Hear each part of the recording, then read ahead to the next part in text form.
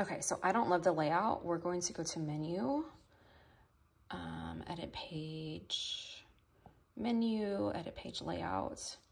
I think I want something with around 9 buttons. So let's do 3 rows by 3 columns. Let's save it. It's gonna say it's gonna change these other things. Okay, so we don't need them anyway. Continue.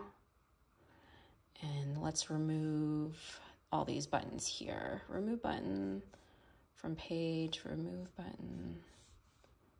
That way we have new things to start with. Okay, we're gonna remove them. Okay, let's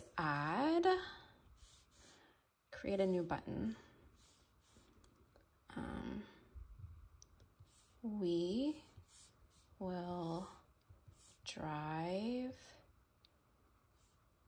in Mom's car to Austin.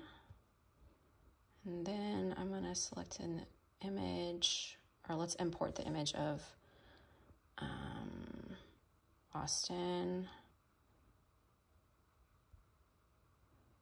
Save. Okay, create new button.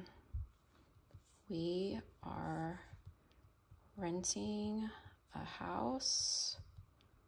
All right, let's import an image, image library. I took a screenshot of the house we're gonna be staying at.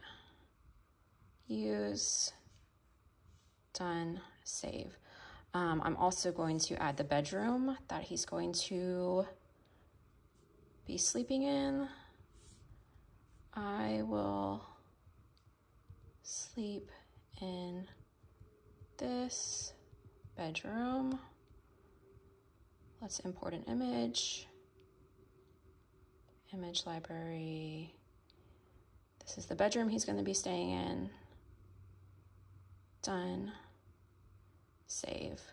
Okay, I'm going to add the activities that we're going to do, who we're going to see, and a few other things that we're going to do.